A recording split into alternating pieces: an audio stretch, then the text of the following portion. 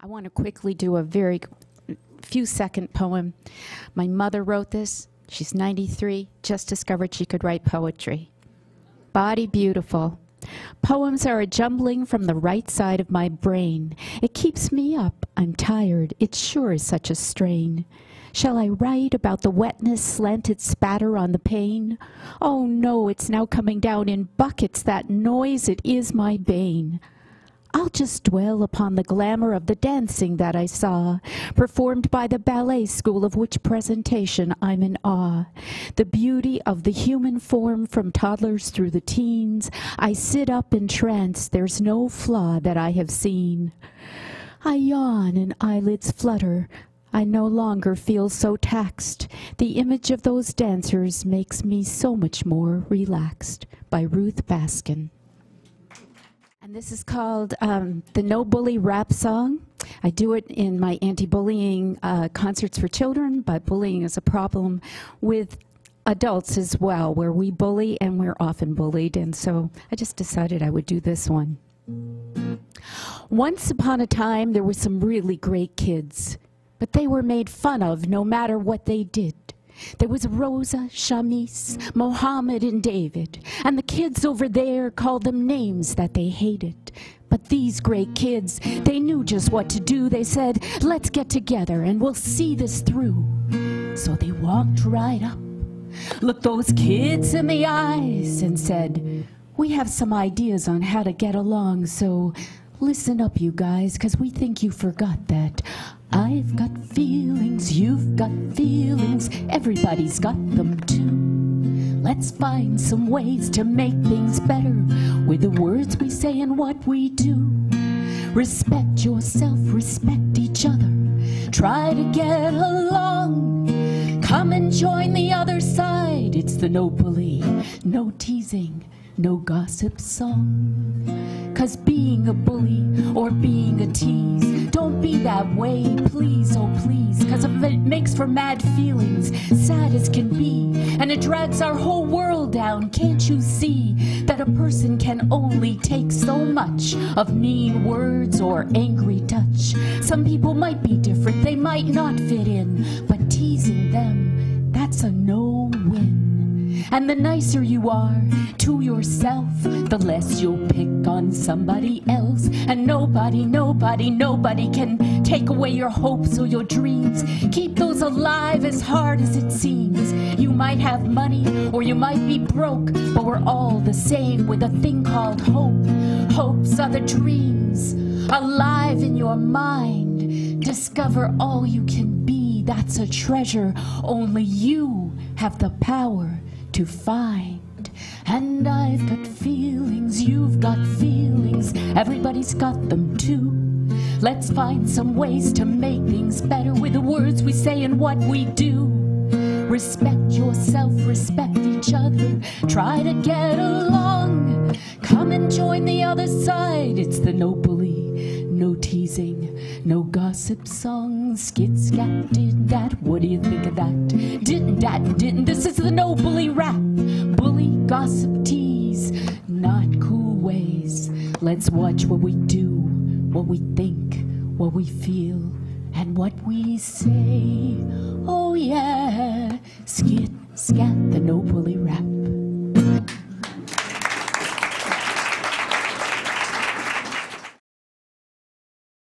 This is from my book about criminal women called Daughters of Discordia, and some of the women were very evil, and some were forced to do what they did. It was very, very fascinating research, and this is about Ann Simpson, North Carolina, 1850.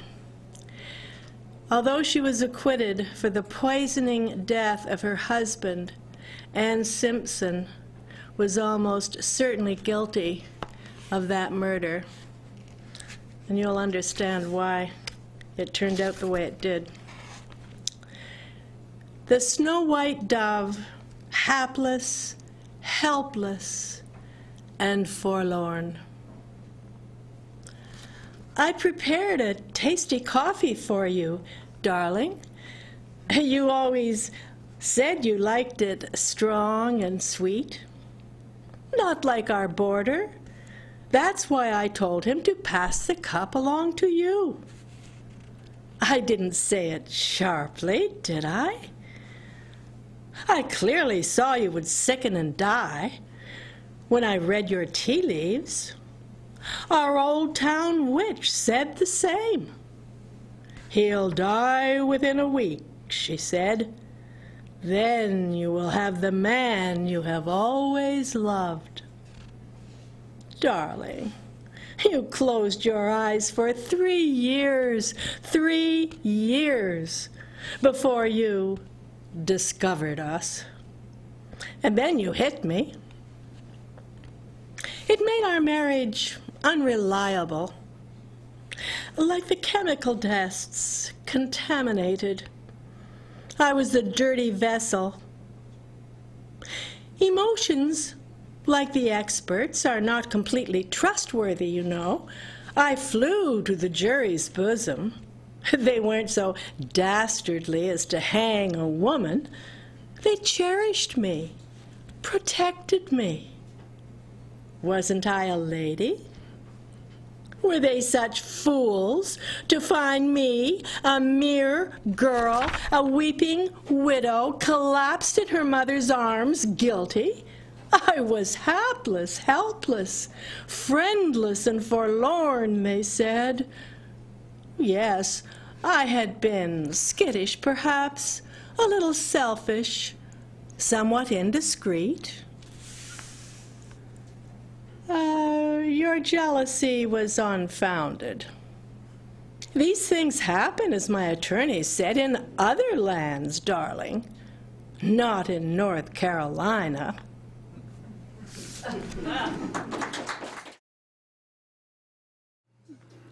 I'm going to start with an introductory poem by John Keats from the prologue to The Fall of Hyperion.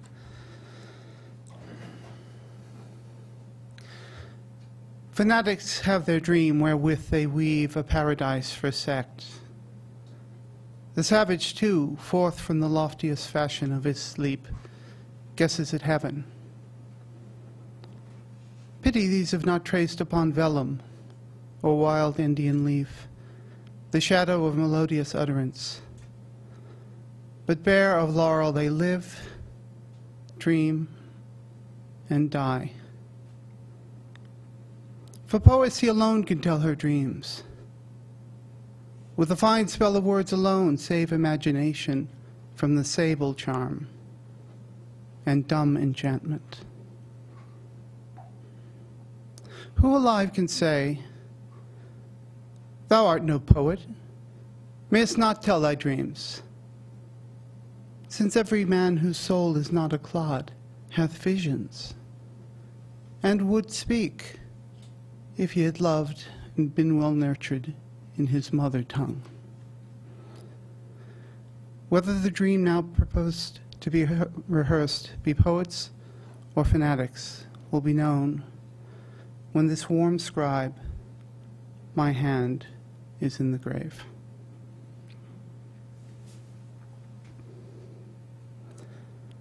When I was just a boy, without a sigh, without a yawn, I woke from dreamless sleep one winter morning before dawn. My house was still and quiet, so putting my big coat on, I escaped into a snow-filled night unnoticed. Down to the wood I walked. The trees were bare, yet seemed serene, where the moon full bright poured down her silver light like a screen. And there it was revealed to me, a clearing and a tree, lavishly adorned with green leaves and red berries. And from every corner of the sky down to that rowan tree, the birds thronged to taste the bitter fruit it offered graciously. Those outstretched boughs, the scarlet berries speckling the snow, left a cinder burning in my heart, a secret that no one shall ever know. Now I am old, yet I still recall the night that rowan tree left an image here, imprinted on my heart indelibly. And when I've scanned the long span of my life from then till now, I've found nothing closer to the truth and nothing less than all God will allow. Thank you. Good morning. Is it morning or afternoon? Good afternoon. I was comforted to hear people deciding on choices as I came in, because I have been in a quandary about what to read you. But I'm going to start with one that I love, and I just call it Storm. A gray pall over all, the day is set to bleed its lethargy on our need. The bird call is sodden on the air, leaded weight, it hangs there. Stifled, smothered the insect cry, waiting for the pour of the sky onto the earth. Mother Nature empties her cup, whether in blessing or in wrath, we are powerless to discern, yet we wonderingly yearn to know. Listen to the bird song. Hear the insect cry. Peepers try, they tell us, on the wing, in the air, crawling there, and we hear, laden with the heaviness of care, like the sodden, weighted, pregnant air, must also pour our blessing or our wrath upon the little patch of earth we've got. War and pain, suffering and shame drip and pelt from us like driving rain, bringing life or bearing pain. Heavy, loaded with care, dripping from us everywhere. Each place we step, we leave impressions there. Joy or pain, we sow and tear. Black and darker grows the day, more and more we lose our way. Thunder, fog beset our gaze, the whole planet becomes glazed. Sky comes down to earth and stays heavy in our hours and days. Can we breathe this endless haze? Gasping, clutching at our ways, pain in lost song, healing gloom we inch along, no sight beyond the flight to be the source of our necessity. Sodden, heavy, pregnant air, giving birth to what we do not dare conceive. Drops softly round us, tears we cannot cry. Relieve us of the burden as we strive. Gentle us into the earth. Water us with new birth. Clean the blindness of our thought. Release us from the trap of naught. Comfort us with peace and hope. Wash fear away as we grope our way through our comfort to the path we clear through all this pain. Beautiful, blessed drops of rain.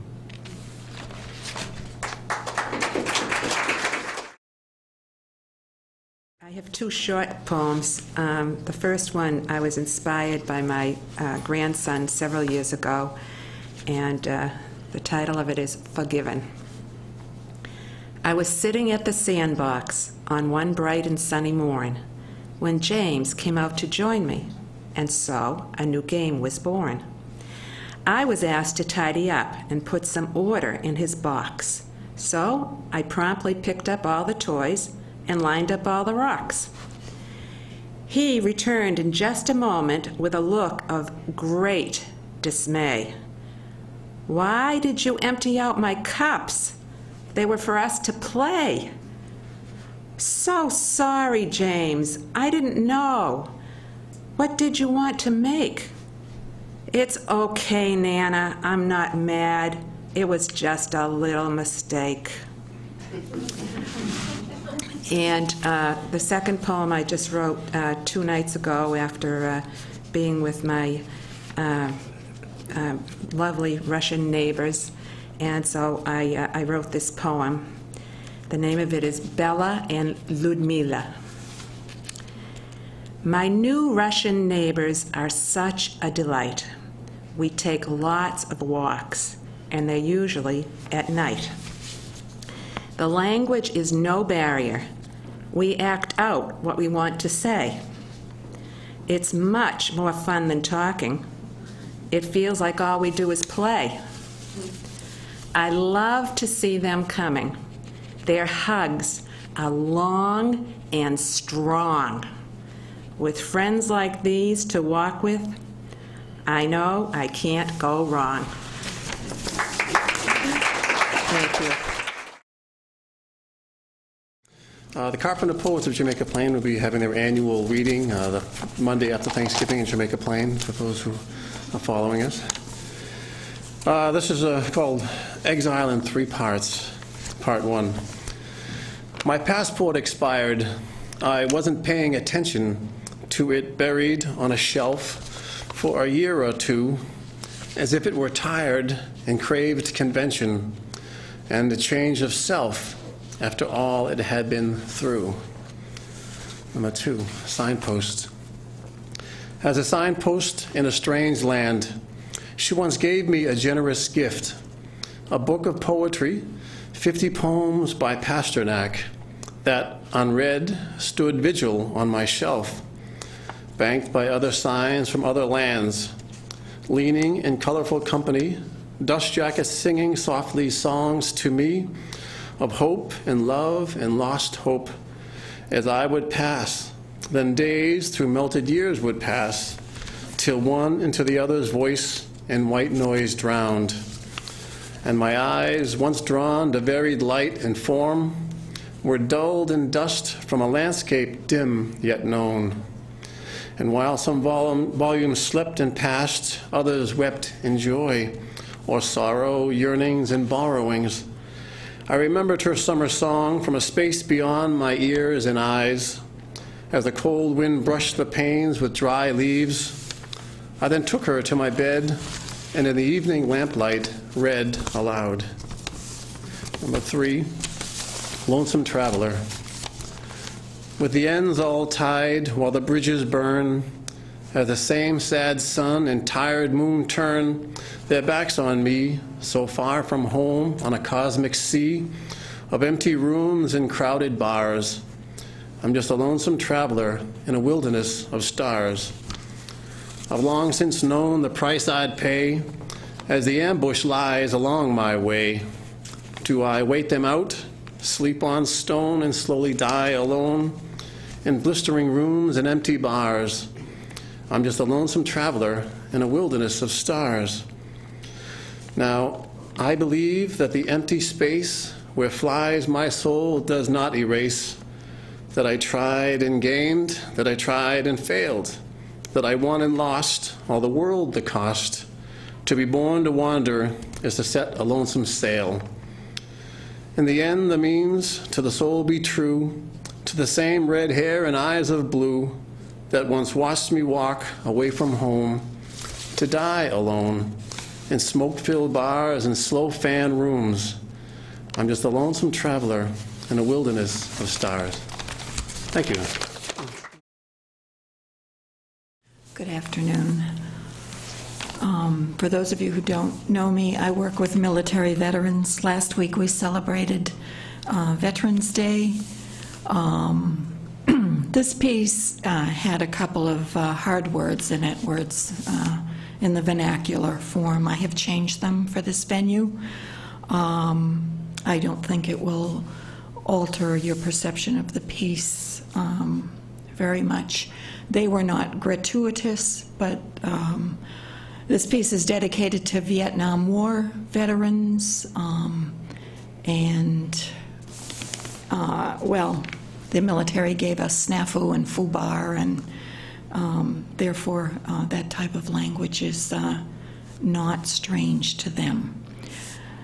This piece is after Pablo Neruda's General Franco in Hell. To those who wage war while seated in armed chairs, you will be slim and fit, dining daily on MREs, bushwhacking up the next hill and down that hill, and back up that same hill, and down that hill and up the same damn hill, carrying your fully loaded pack, your M16 and ammo, until it's your time again to haul the M60 and bandolier along with your fully loaded pack.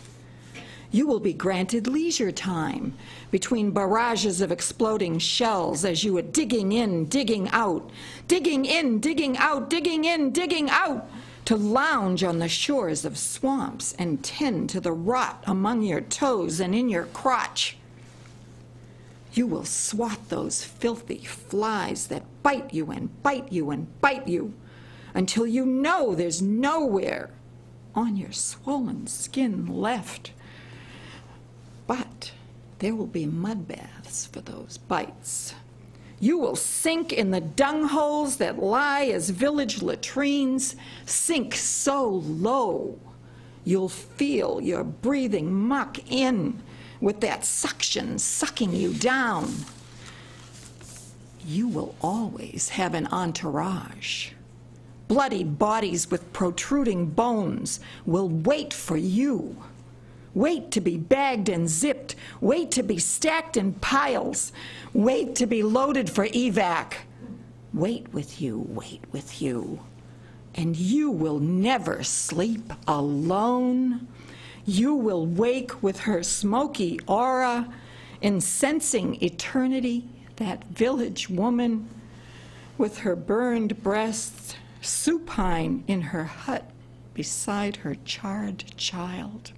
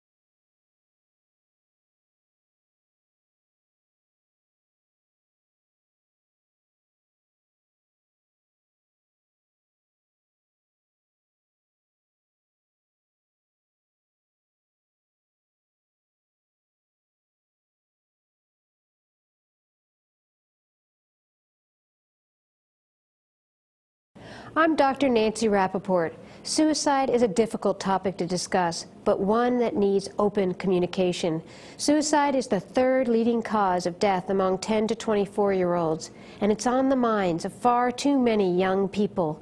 A national survey of high school students discovered that 1 in 7 said that they were seriously considering taking their own lives. Deaths from suicides are only part of the problem. Every year, some 150,000 youth receive emergency care for self-inflicted wounds. Suicide leaves family and friends shocked and confused with unanswered questions about what might have been done to avoid such tragedies. Research has allowed us to identify risk factors, warning signs, causes of suicide, and strategies for prevention. Visit the American Foundation for Suicide Prevention at afsp.org to learn more.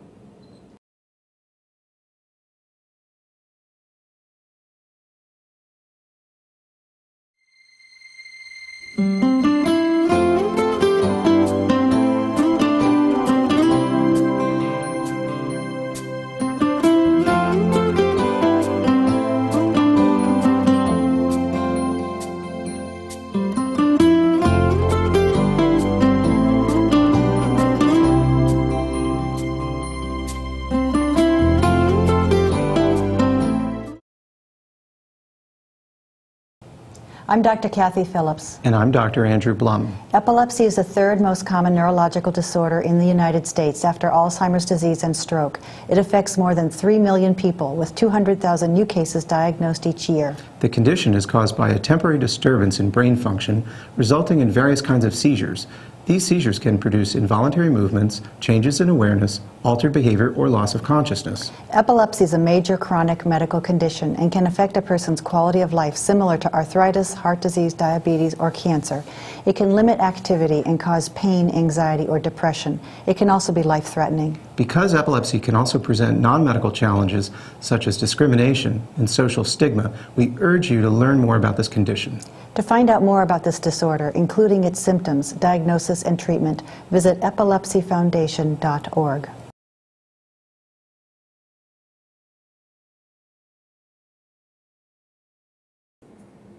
Whether it's infectious disease, severe weather, or a chemical spill, emergencies that threaten our public health can happen at any time.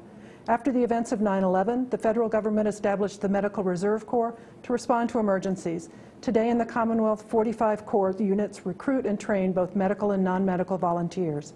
In addition, the Department of Public Health's MSAR program, or Massachusetts System for Advanced Registration, credentials and deploys healthcare professionals to respond in such emergencies. Now a new effort is underway to enhance emergency response by aligning the activities of both groups. Mass Response is designed to facilitate emergency medical response and promote local partnerships in planning and assistance. And you, health professionals and concerned citizens alike, can be part of this important effort.